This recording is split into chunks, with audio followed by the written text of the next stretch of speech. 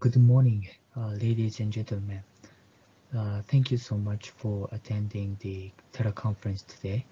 I am Suenaga Yuma from Taisei Corporation in Japan.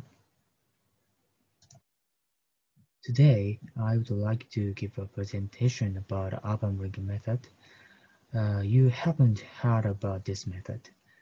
This method was developed in Japan almost 20 years ago and have been used to construct structures, urban areas. By this method, structures can be constructed in a limited space with little sounds and vibrations. Also, construction period can be shortened. The number of structures constructed by this method has been more than 100 in Japan so far, and the demand for this method has been increasing. In today's talk, I would like to divide my presentation into 4 parts, shown in this slide. Firstly, I would like to explain about what the urban ring method is.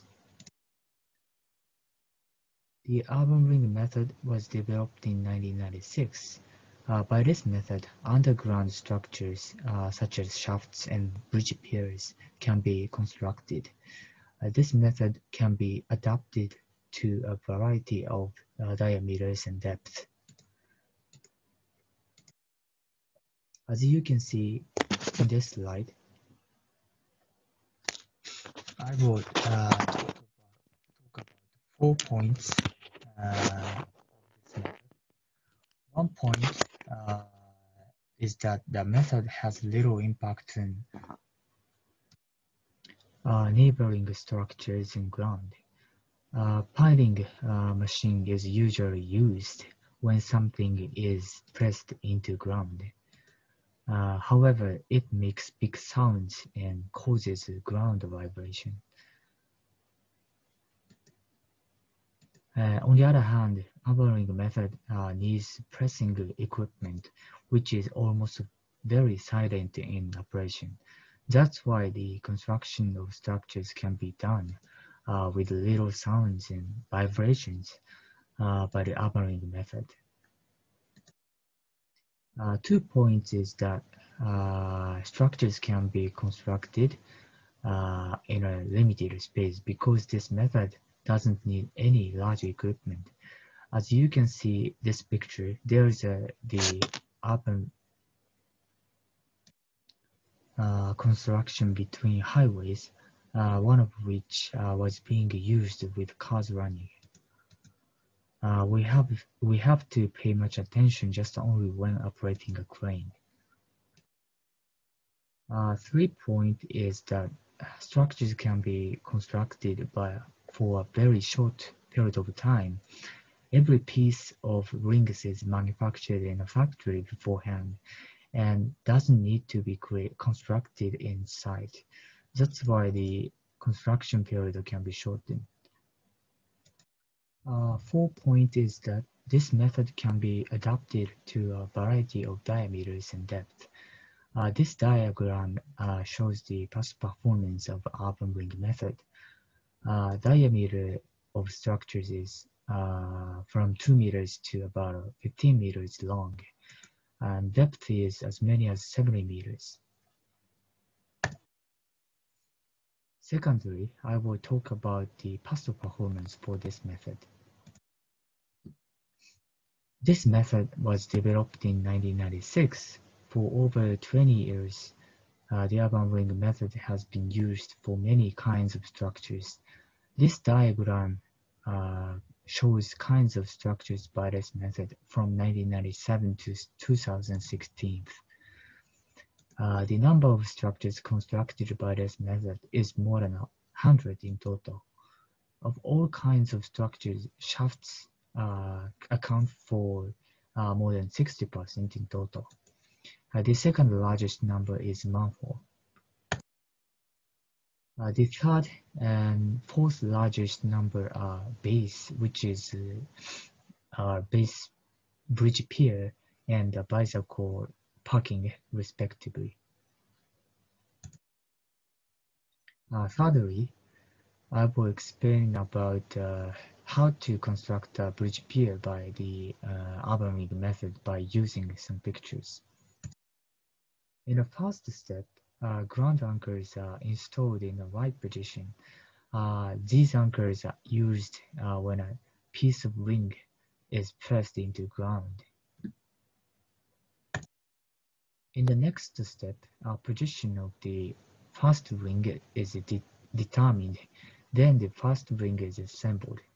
These rings are called cutting edge ring because it has sharp edge to the end, so that it is very easier for the first ring to be pressed into ground.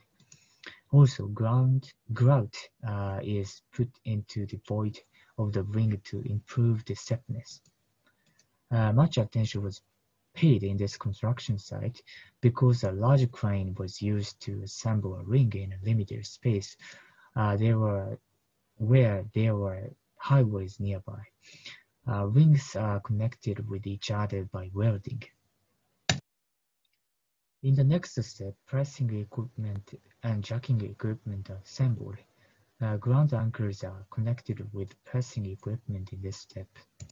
Next, ground is excavated using a bucket machine while pressing the rings into ground. When excavation level reaches the water level, water is put inside in a pit to prevent flow to rings. After pressing a ring, pressing equipment is lifted up to make space for the next ring, shown in this picture. In this step, round shape scaffolding is assembled. This scaffolding fits the press ring. This scaffolding is divided into several parts for easy assembly. In the next step, water stop seals are attached along the ring. After that, a next ring is assembled and connected with the first ring by fastening bolts. Then scaffolding is removed and the second ring is pressed into ground.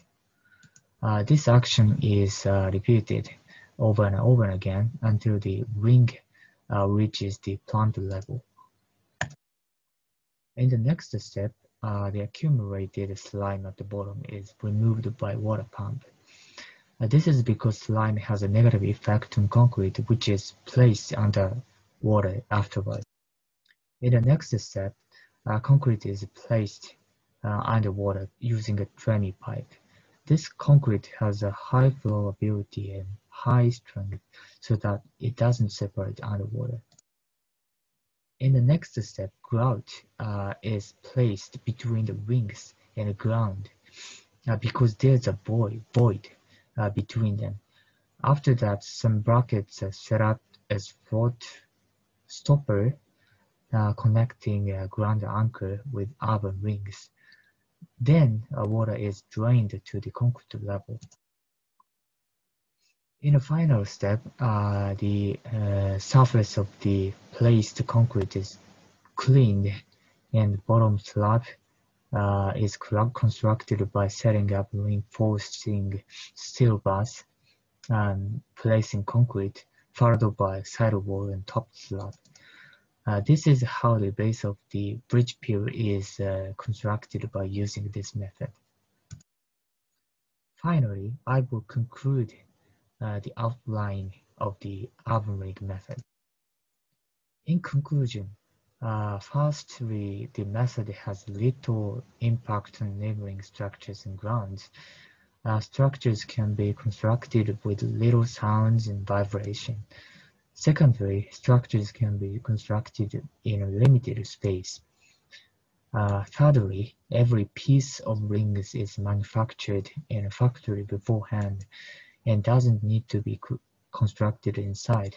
That's why the construction period can be shortened. Lastly, this method can be adapted to a variety of diameters and depths. This is the end of my presentation. Thank you so much for your attention.